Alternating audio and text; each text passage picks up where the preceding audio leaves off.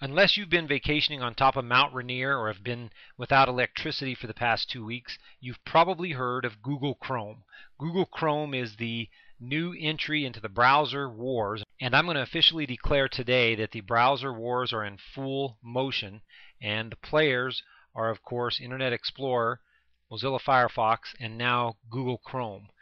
I'm going to give you the dime tour of Google Chrome today, so let's get started. The first thing you'll notice about Google Chrome is that it is fast, very, very fast.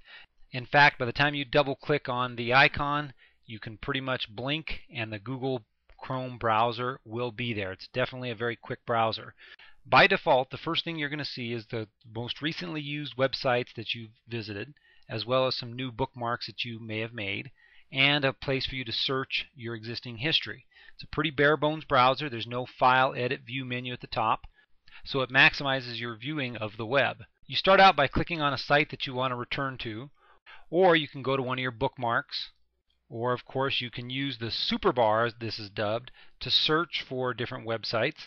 So if I want to search for Sarah Palin, it comes up and shows me an immediate search for Sarah Palin. So the new super bar up here doubles as both an address bar and a search bar. And the nice thing about the search bar is it also searches your history instantly. So here was a website I was on the other day, iPhone hacks. All I had to do was type a few characters in and it immediately brought me to that particular website. Another feature being hailed by the new Google Chrome browser is the ability to make web applications almost act like an application on your desktop. And the way this happens is if I go to a Web 2.0 application, I'm heading into Picnic right now. Picnic is an online photo editing software. To make any online application an icon on my desktop, all I need to do is click the little piece of paper over here on the right hand side of the super bar and then click Create Application Shortcut.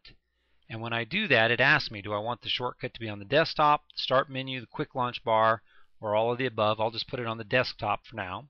Now I have an icon that looks just like any other application icon on my desktop.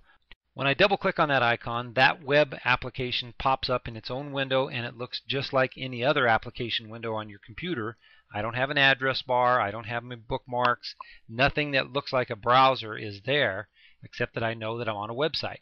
That's not a unique feature to the browser world because Mozilla has a function called Mozilla Prism that is using the same kind of technologies of blurring the lines between an online application and an actual installed application by using what's called Mozilla Prism on the Linux platform. Like all good browsers today, Google Chrome includes tabs. So by default, if I'm here and I'm looking at one website in the first tab, I can click the plus sign up here at the top, instantly get a new tab. It also gives me the choice to get to one of the other websites I've been recently visiting, or again, if I open a new tab, I can simply do a search, or I can click a new tab and open up one of my existing bookmarks. Not only does Google Chrome start fast, but it also works fast for your browsing because they've revamped JavaScript, which is a programming language that allows you to interact with websites, and they've optimized it for Chrome. So overall, my thoughts on Chrome are that it works well, it's very fast, it is a beta product, so it's a first generation product, but there really isn't anything new and exciting overall that it's added above Firefox 3. Firefox 3 has raised the bar even farther. I think that Google Chrome far outshines Internet Explorer and certainly is safer than Internet Explorer.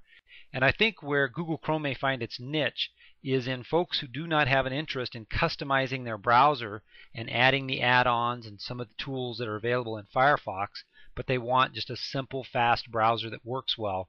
Google Chrome will fit that bill.